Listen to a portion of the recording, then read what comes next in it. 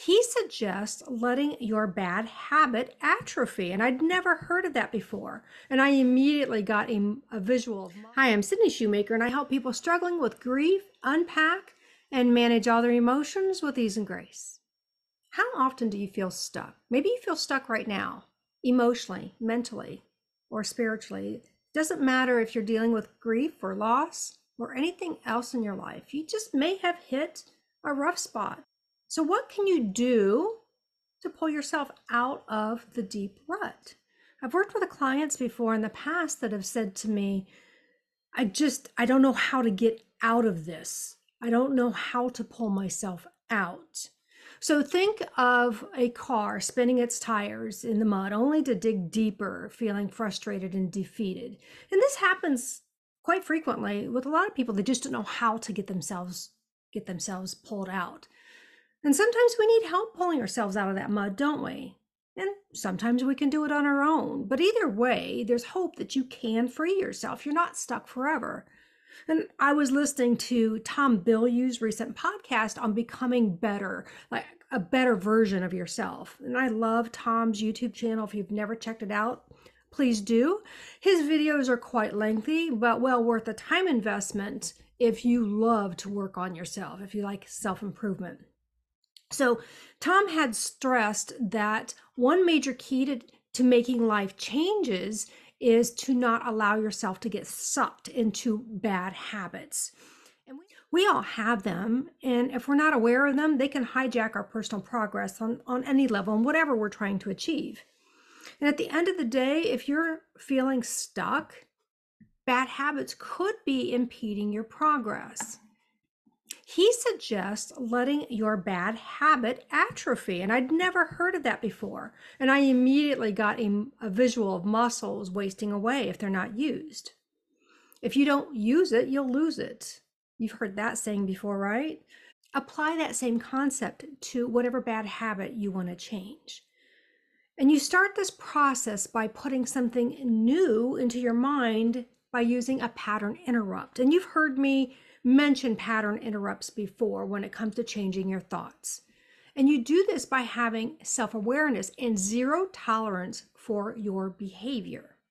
So for example, let's say you find yourself snacking at the same time every day out of habit, and you know it's not healthy.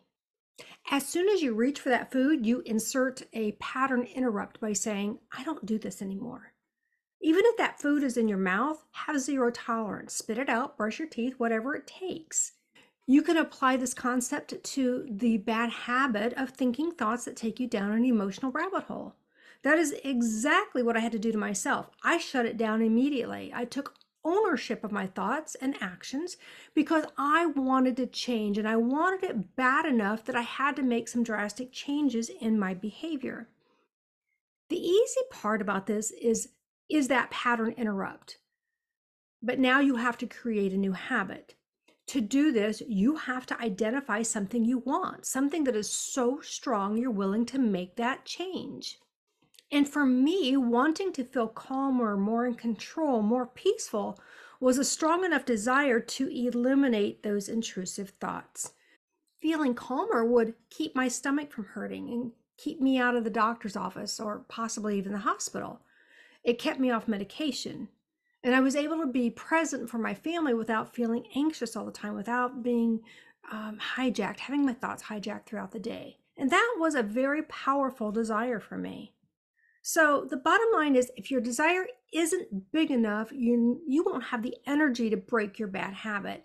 You have to get so excited, so focused on this new thing that the bad habit falls away. And as Tom says, the bad habit becomes the enemy of what you want. He says you can't pick BS. You have to pick something that you actually care about. And it has to be something that gives you more energy than it drains from you. That thing that lights up your soul, the thing that makes your heart sing. This new thing is tied to desire, the desire to want to make your life better, and the desire to make someone else's life better. Could be your partner, could be your family, could be people at work. And for me, I knew if I could break this bad habit, of replaying these troublesome thoughts, I could not only make my life better, but then I always had in the back of my mind that I could share my own journey and the things that I've learned along the way with all of you. That lit up my soul. That made my heart sing. I wanted to be able to give hope to anyone who was willing to listen and learn from my story, learn from my journey. It was about connection. It was about service. And it was an opportunity to give hope where sometimes people don't feel that there is any hope. They feel like their situation is hopeless. They feel lost. They feel broken. They wonder what's wrong with them. And there's nothing wrong with anybody. You just have to change your way of thinking. So the desire swelled up inside of me, and having zero tolerance for those troublesome thoughts became very, very strong. The desire to help others gave me the energy to develop new habits. I surrounded myself with books that uplifted me and with people who didn't drain my energy. And I repeated that new desire over and over long enough that it became my new habit. Now, old habits are easy to continue. You don't have to think about them. You go grab that bag of potato chips and shove your hand into them, or you lay on the couch and watch TV instead of getting up and exercising. Those are effortless. Making a change is hard, but you can do hard things if your why is big enough. And you have to push through the pain. You have to be disciplined. And the question Tom asked is, what gives you enough energy to get you into that loop of desire, to figure out how it connects you to other people, how it allows you to serve others? You could also say this is having a purpose.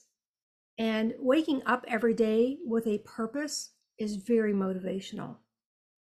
If you don't have a purpose, what are you going to do with your day? You have to push yourself to become better, because you are 100% responsible for your life. Nobody is going to save you. You have to save yourself. So learn to master your emotions so they don't master you, because what is at stake if you don't? All right, everyone, go make it a great day, and I'm going to see you in the next video. Bye-bye.